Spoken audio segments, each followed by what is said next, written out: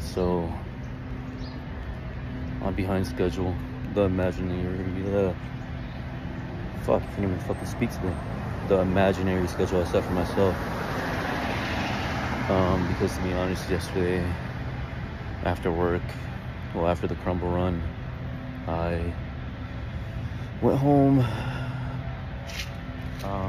ordered pizza, which I've been avoiding for weeks now, but my friend, who I would not name drop because he doesn't deserve it, kept sending me pizza spots from a Facebook page, and not gonna lie, I cracked, which is what he wanted. Probably fucking around, of course, but fuck it, no one forced me to get the pizza.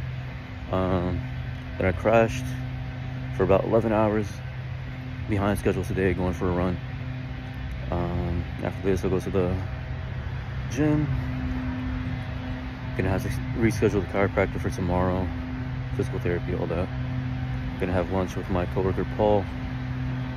Come back, focus, actually write down a schedule in a fucking journal, which I didn't get to do yesterday, which was fucked up on my part. Well, a fuck up on my part, because my excuse was that I didn't have my journal. And yeah, could have used my notes app, whatever. Yeah, I've been slacking the past few days, just feeling groggy. I guess all those missed hours of sleep compounded over. But yeah, I think I just needed that reset. Fuck me. So this morning I decided to bring it back to the park. It's mimics a track, in my opinion. A lot of people outside. Break social anxiety. Not like I'm gonna speak to anyone here, but the sun, the water, track-like layout, other people, similar goals, doing the same thing, similar things. Good starts of the day.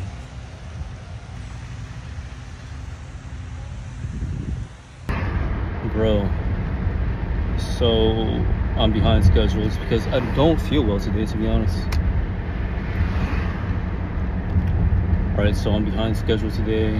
I don't feel 100%. But I'm forcing myself to get through it. Went through that fucking run. Intervals weren't that great. Was supposed to increase the length of jogging in between walking. First one I almost maxed out the time. A few seconds shy, but I think I gassed myself out.